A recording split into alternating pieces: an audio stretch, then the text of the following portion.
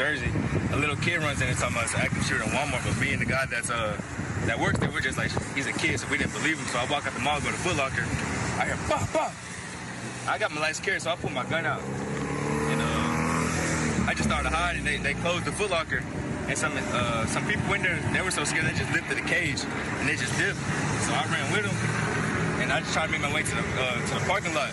And I see a whole bunch of kids just running around, without their parents and stuff. So I got my bag in my hand. I'm trying to pick them up as many as I can, just run out. But they're so anxious, they're jumping out of my hand. So ain't much I could do for the kids. So I just made my way out. And when I got out, I guess one of the cops thought I was a shooter or something, so I had to show him my clip and stuff, show him it was still full. I got my license carry. He said I was fine. Go out. I called a friend, told him to come pick up my gun, and I'm here now. But it was just a whole bunch of kids up in there. I'm sorry, I'm shaking. But it was a whole bunch of kids in there. And I just hope nothing happens to the kids, because they were out their parents and stuff. I tried to pick up as many as I could and bring them out with me. But now, Glenn, obviously we've heard about stuff like this happening across the country.